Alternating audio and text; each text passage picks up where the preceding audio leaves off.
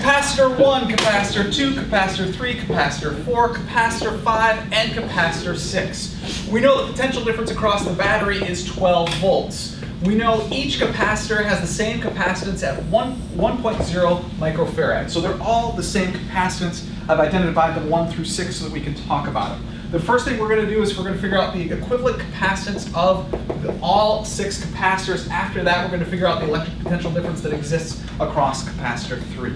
So we need to figure out the equivalent capacitance of the whole thing. This is a step-by-step process. You look at it, you tell me something that you see as far as things being in parallel or in series. Yuchen. 1,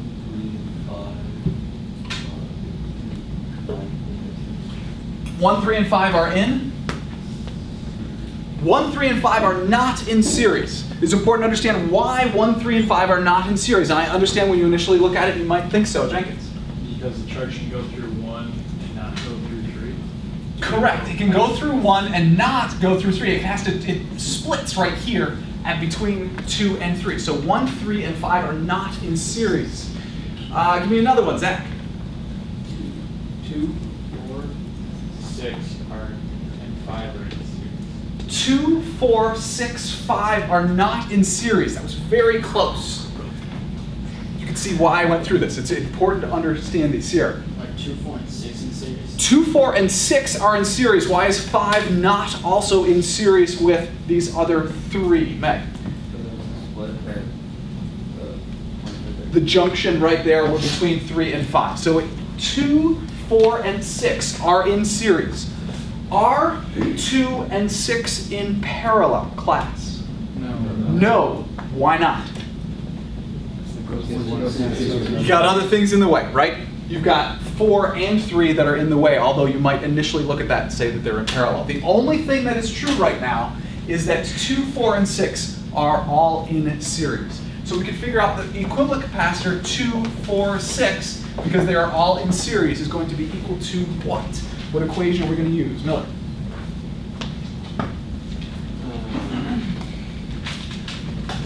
Series. So C equals Q would be. We're to figure out the equivalent capacitance, so we already have 4 capacitors in series. We already have an equation for them. Oh, right. So 1 over C1 or C2 plus 1 over C4 plus 1 over C6 to the -1. All to the -1 power. So we have 1 over 1 plus 1 over 1 plus 1 over 1 to the -1 power, or 1/3. Actually, yeah, 1/3. We can do it in terms of microfarads, right? Because 1 microfarad. So we now have the battery. We have capacitor 1. We have capacitor 3. We have capacitor 5. But instead of having capacitors 2, 4, and 6, we have a single capacitor.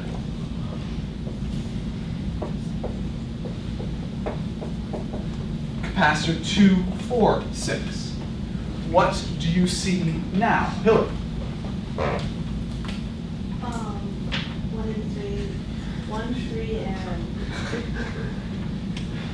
1, 3. are in parallel. 1 and 3 are not in parallel. Why are 1 and 3 not in parallel? Travis? Because you can go through 1 and then go through 2, 4, 6. Because you can get to 2, 4, 6, so there's a choice there. So the 1 and 3 are not going to be in series, plus 1 and 3 are not going to be in parallel because this 2, 4, 6 gets in the way at this point. 3 and 2, 4, 6 are in parallel? 3 and 2, 4, 6 are in parallel. Notice, I could have drawn it this way. I could also have drawn it this way. Oops, not like that. They would still be in parallel, but it's harder for you to see that this is that 2, 4, 6, and 3 are in parallel, even though they still are. Because these two are at the same electric potential, and these two are at the same electric potential. So the electric potential difference for 3 and 2, 4, 6 are the same. So we can figure out the equivalent capacitance 3, 2, 4, 6. What is that going to be equal to? Tyler? C 2, 4, 6 plus C 3. Because they are in parallel, they simply add, so we get 1 over 3 plus 1 or 4/3 microfarads.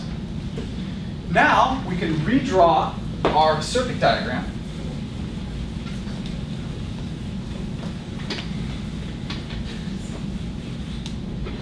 And we still have our battery, we still have capacitor 1, we now have capacitor 2, what was it? 3, 2, 4, 6. So this is 1, this is 5, this is capacitor 3, 2, 4, 6. This is the battery. What now? Still, All three are in series. the remaining ones are in series, so the equivalent resistance then for the whole thing is equal to what? So C1 plus C3, 2, 4, 6 plus C5. no, 1 over all that. individually. Yeah. 1 over C1 plus 1 over C3, 2, 4, 6 plus 1 over C5, all of that to the negative 1 power. 1 over 1 plus 1 over 4/3 plus 1 over 1. And you can see at some point the whole fractions kind of fizzle out. There's really no point in figuring out the fraction there. So tell me, what is the number here? 11 fourths or 4 11ths. I want it without fractions. In the long run, we're going to not use fractions. So what do we get?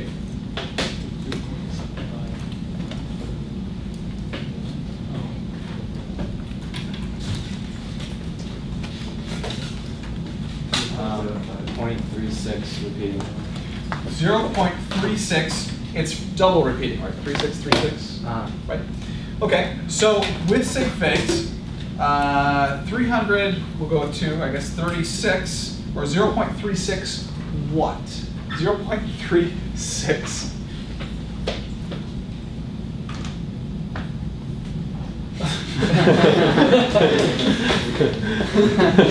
0.36 what, Winter?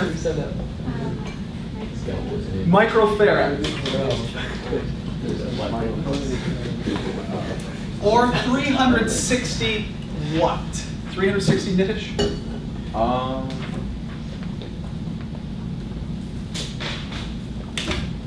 Go. No.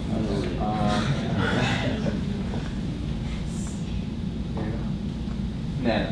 Nanofarads. All right, so far we have figured out the equivalent capacitance. In other words, instead of using 6 capacitors, each with 1 microfarad capacitance, we could have used a single one that had 360 nanofarads as capacitance. Now, our goal is to figure out the electric potential difference across number 3. How do we figure out the electric potential difference across number 3?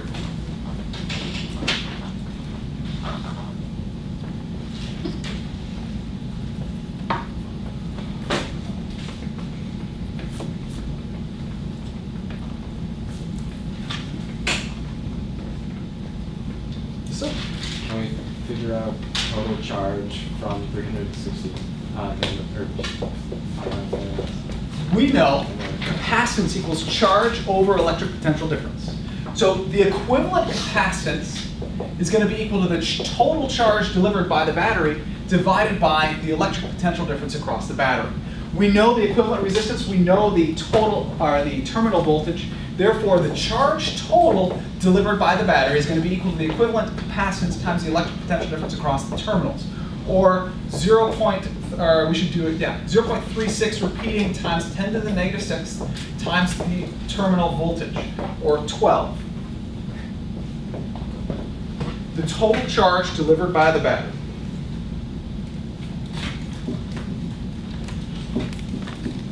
Um, 4.36, again, the double repeating, to the negative 6. Times 10 to the negative 6. 4.36 with double repeating times 10 to the negative 6. What are the dimensions here, John? Cool. Coulombs. So, if we look at our equivalent resistor, or I'm sorry, equivalent capacitor here, we have 4.36 times 10 to the negative 6 coulombs delivered to this equivalent capacitor. Good. What else? This helps us because it also figures out what? The total charge delivered by the battery. Hamza? Because C3, 246, or C1, C3, 246, and C5 are all in series, they all have the same charge? Because these three capacitors are all in series, they have the same charge, and it's equal to the charge delivered by the battery. So each of these, this is equal to the charge on capacitor 1, which is equal to the charge on 3, 2, 4, 6, which is equal to the charge on capacitor 5. So we have figured out the charge stored on capacitor 3, 2, 4, 5. Now that we have the charge stored on capacitor 3, 2, 4, 5, what can we use that to find? Drink. So you know that capacitor 3 and capacitor 246 are in parallel? True. So I think that you add the charge on 3 plus the charge on 246 equals the charge on 3, 246. I agree with that. We need to do something first. I agree with that, but we're not going to use that first. Redraw it. We've actually redrawn it. That's why I left everything up. We have figured out the capacitance or the charge on 3246. We also know the capacitance on 3246. We can use this to figure out what? Travis? The potential difference. The electric potential difference, because we know capacitance is equal to the charge per over electric potential difference. So the electric potential difference across 3, 2, 4, 6 is going to be equal to the charge on 3, 2, 4, 6 divided by the capacitance of 3, 2, 4, 6. Or 4.36 times 10 to the negative 6 divided by, what was it? 4/3 times 10 to the negative 6. The electric potential difference across 3, 2, 4, 6.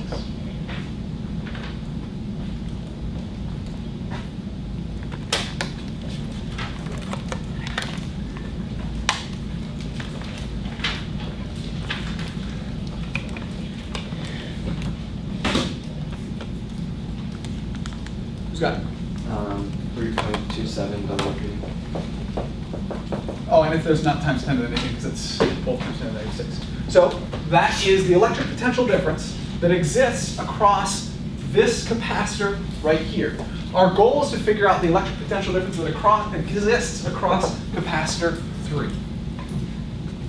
Travis? They're in parallel, so they're This is the same as the electric potential difference that exists across 3 and that exists across 2, 4, 6. Our goal is to figure out the electric potential difference across 3, therefore 3.3 volts with sig figs.